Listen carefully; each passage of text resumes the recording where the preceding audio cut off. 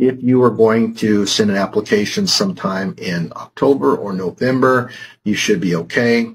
If the Medicare supplement policy is approved, the Medicare supplement policy will start in January 1 of the next year. Your current Medicare Advantage plan will run to the end of the year.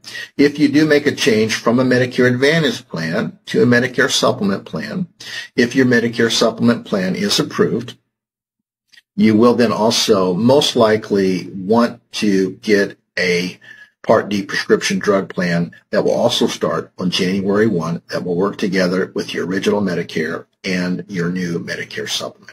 Okay, so it seems like there's a lot going on and it seems very confusing, but in reality it's not.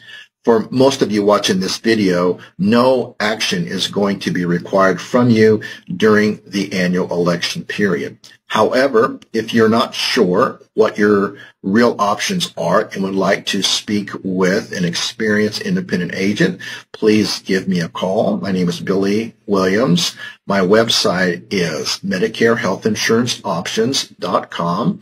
My toll-free number is 800-499-1942. Working with seniors and helping them navigate the different decisions and the different options available to them, helping them make the best choice, and also helping them to make the changes in getting all the plans set up is what I do.